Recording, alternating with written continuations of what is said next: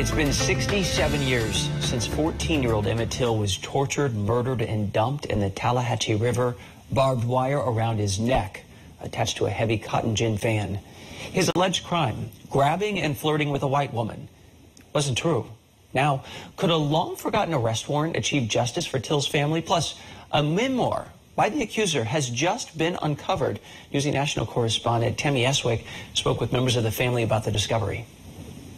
As we stand here just outside of Minneapolis, the remnants of mistrust, hatred, and violence towards black people are never far from view. And for some people who grew up in the civil rights era, Emmett Till was their George Floyd, giving a face to racist oppression in America. It has been said, water always finds a way, no matter how you may block its path, the numerous times or even the barriers you use. Emmett Till's family is much the same. They've been through decades of failed federal and state investigations, deaths of admitted killers, and the comments of countless people who believe they should just give up. Unfazed and determined, Till's cousin, Deborah Watts, says they have powerful evidence and just need law enforcement officials to serve Carolyn Bryant her warrant. Carolyn Bryant is culpable in the kidnapping and the lynching of Emmett Lewis Till. The year was 1955. 14-year-old Till was visiting family in Mississippi when he encountered a white woman, Carolyn Bryant, at Bryant's grocery store. He did whistle, but whistling should not be a death sentence. What Emmett did not do, which is what they've clarified also, is made those sexual advances towards Carolyn Bryant. Carolyn Bryant's husband, Roy Bryant, and his brother, J.W. Milan, kidnapped, tortured, and lynched Till before tossing him into the Tallahatchie River. An all-white jury acquitted them, but they later admitted to the crime in a magazine interview. The federal government and state of Mississippi have opened investigations several times with no results. I say this not out of disrespect, but they have blood on their hands, and they have an opportunity right now to make some decisions to carry out justice as they should have done in 1955.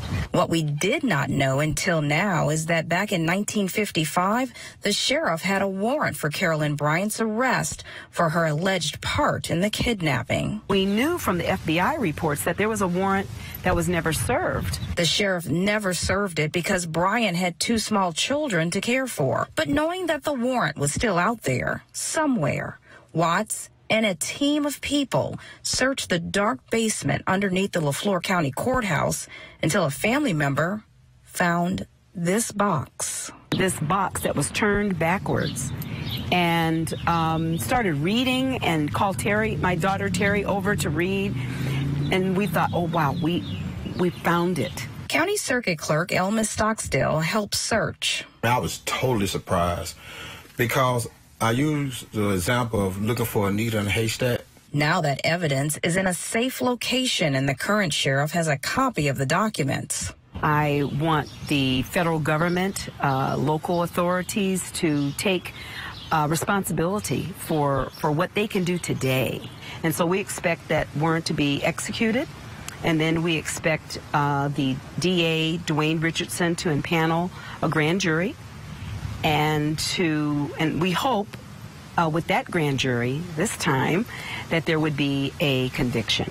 Just this week, the Mississippi Center for Investigative Reporting unearthed a memoir by Carolyn Bryant, now known as Carolyn Donham, which raises new questions about her truthfulness. In 1955, she told investigators that Till was scared when the men brought him to the store to be identified. Her memoir reportedly describes him as unafraid and defiant, a description that makes the 14-year-old seem more sinister than she first described him. Carolyn Donham is still alive and reportedly living in North Carolina.